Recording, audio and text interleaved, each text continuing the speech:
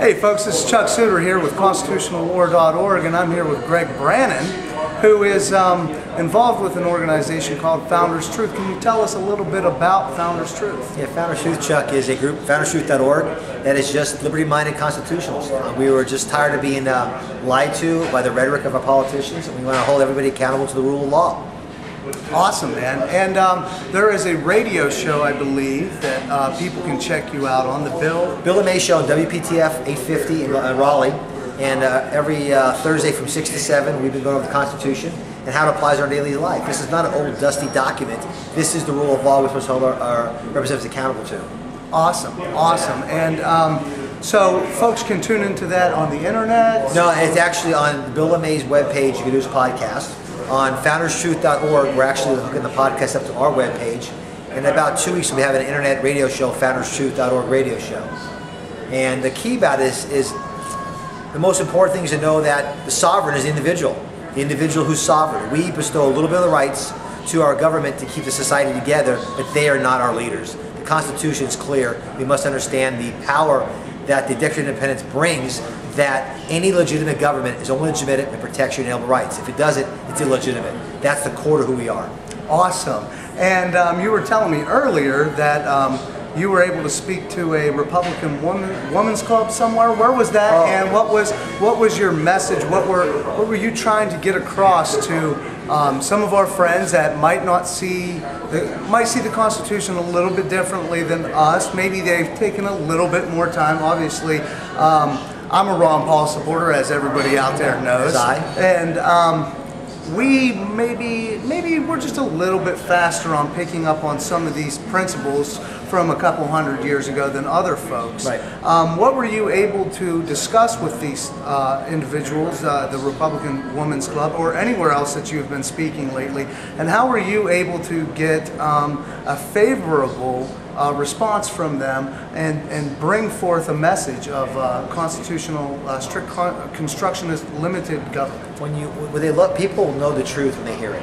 Liberty is the truth, and we don't have to go through the parties. Washington warned, the parties divide us, and the true keepers of the Constitution is we the people.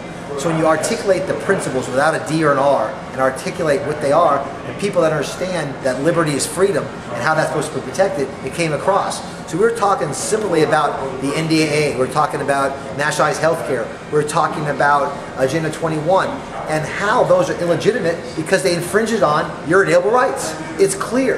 The government cannot infringe on those rights. So our question is why is this occurring? It's because our representatives are not following their oath. And the message of truth comes clear. It's very clear. Oh, absolutely. And I've had the same experience. A lot of you guys know that I am very much involved within the Republican Party, trying to affect change within the Republican Party. And one of my good friends, Nicole Revels, was able to actually challenge a guy by the name of Tom Tillis. You might have heard about him here in North Carolina, on the fact of nullification and why it would be important to nullify. And I'll put a link to that video right here.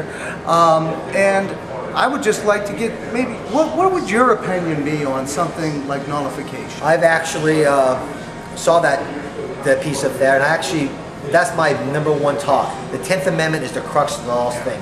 Understand the idea of the Constitution. It is a legal contract between 13 sovereign states who made a contract. That contract holds the federal government responsible for these certain actions. When those actions are usurped, what's your recourse? That question was what Jefferson and Madison asked. What's the recourse when this federal government, which is actually a byproduct of the state government, the legislative branch usurps its power, the executive usurps its power, and the Supreme Court usurps its power? What is it? Go back to who's sovereign, the individual.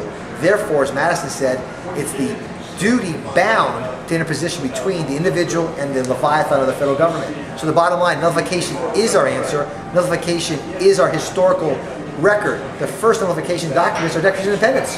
Yeah. We said no to the tyranny of King George. That is what we have to understand. When people hear that, and that's what I spoke about yesterday, when they understand the clarification that a legitimate government is only legitimate to protect your rights, otherwise it is not, that resonates. Truth resonates. But nullification is the key. That's why our state legislators cannot flippantly say nullification is electing a president. Nullification is our duty. They are bound to support the state's rights and protect the individual. It's a no-brainer. Oh, I couldn't agree more. And, you know, a lot of you out there also know I might have a little disagreement with Tom Woods on a few issues, maybe Rand Paul, but Tom Woods is dead right when he talks about these issues of nullification. And beautiful answer you articulated there. As Rush Limbaugh would say, for those of you in Rio Linda, what you're telling me is Tom Tillis is dead wrong when he says that nullification, the best way to produce nullification of Obamacare and other issues in the state of North Carolina is to simply elect Mitt Romney. The answer... And that makes no sense because an executive branch cannot do by executive order outside of its branch. That's unconstitutional. So you cannot get rid of an unconstitutional act by another unconstitutional act. And the frustrating part to me is the Republicans are, which again, I'm registered as you are. I'm a Ron Paul Republican, but I'm a Republican. Is that Article 1, Section 7, Clause 1 of the Federal Constitution states that all appropriations to the House is controlled today by the Republicans. They could defund it today. My question is, why haven't they? And that's a question that is really hard to answer for folks when you put it to them like that. And I think that's a brilliant maneuver for all of us to gather up and take to our state representatives and our federal representatives, no matter what. It's ridiculous that the Republicans have the control and they're not even mentioning this. They're not even using it as a threat. No. They've pretty much just said, no, we don't even want to worry about that. Let's go ahead and try to push for Mitt Romney. And anybody out there is doing that, that's fine. I might have a little disagreement with you, but that's fine. In closing, I would, first, before we go, and make sure I don't forget, again, how do people contact you? How do they support what you're trying to do? And how do we network together? Oh, beautiful. Again, the best part about the Liberty Movement, it's decentralization. We don't want a centralized top-down anything. America's founded from the bottom up, crucial. FoundersTruth.org is our webpage. Again, the radio show from the Bill LeMay Show, we have podcasts on there, his webpage as well as ours. We'll be having an internet radio show in the next 2 weeks. But what I asked us to do is I asked us to read our founding documents. This is not, I hear politicians when they run for office, they always become constitutionalists and become, they use the words. It is not a joke. The 56 minutes on Declaration of Independence, they pledged their life, they pledged their fortune, and most important, their sacred honor, and they did not lie. Because of that, we have this freedom.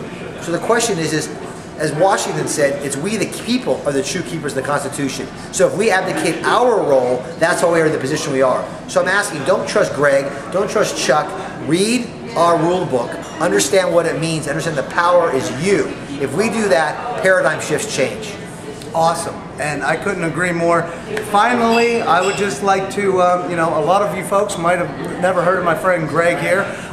He was introduced to me through my good friend Glenn Bradley, who has been an incredible representative for the state of North Carolina. It's very unfortunate that he was redistricted because I think the rest of the Republican Party should have been following his lead instead of trying to stammer him.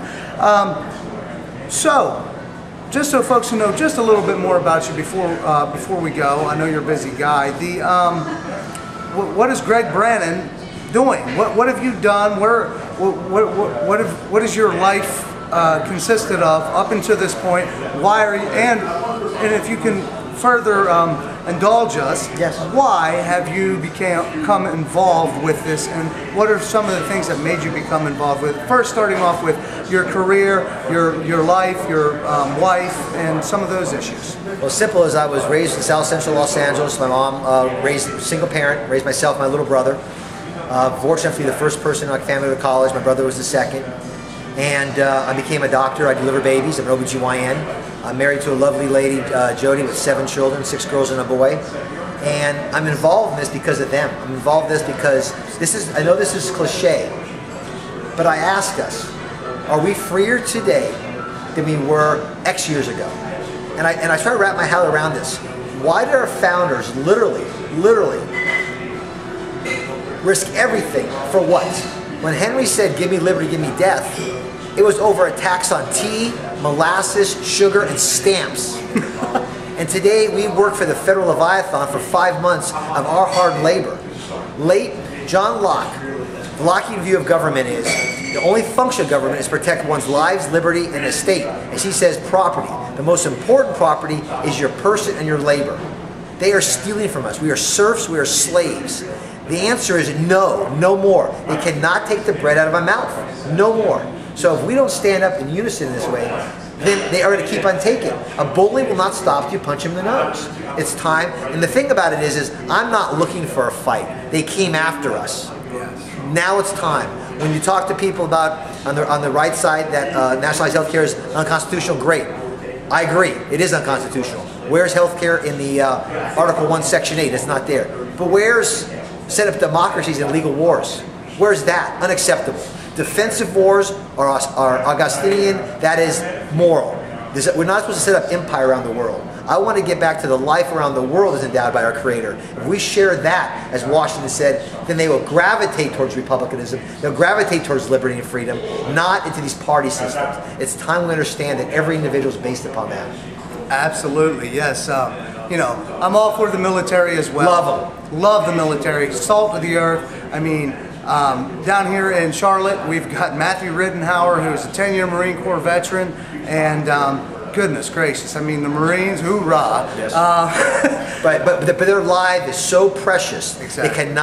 They cannot be wasted on things that are not attacking our country in a defensive manner. They cannot be used as pawns by kings around the world. And that's the words when our founders were debating a 2-year army, a full-time navy, was they didn't want a king to have an army because they know by history kings will use them for their own benefits.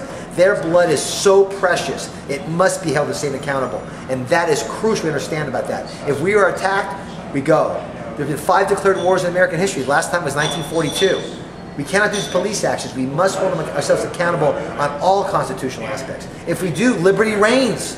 Exactly. Liberty, that's why we become a city on a hill. When we show true republicanism, small r, and what liberty is about, then when everybody prospers, not this cronyism capitalism we talk today. Well, yes, and I guess I'll throw out 2 more things before I let you go. What have these wars done to our freedom, which is the most important thing? We're supposed to be fighting the terrorists because they hate us for our freedoms.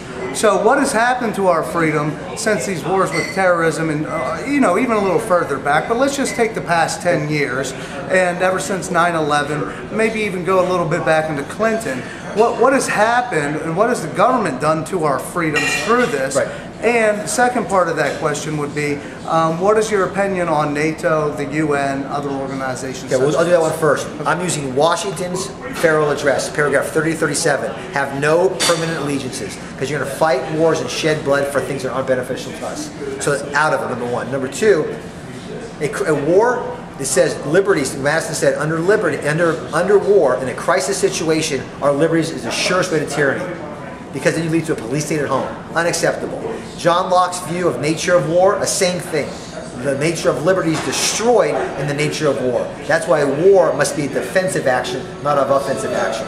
Therefore, it is worth society to fight for those battles. So again, under a crisis, under war, the individual suffers. Historically, economically, it's there. We must get back to not doing these things because the war is destructive.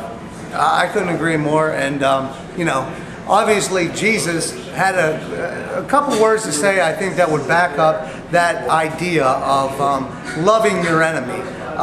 It's been a pleasure, Greg. And again, I'm Chuck Suter from constitutionalwar.org. This is Greg Brannon of founderstruth.org. And, you know, maybe we'll have a little bit more information for you sometime here in the future. Thank you, Greg. Thank you. Appreciate it.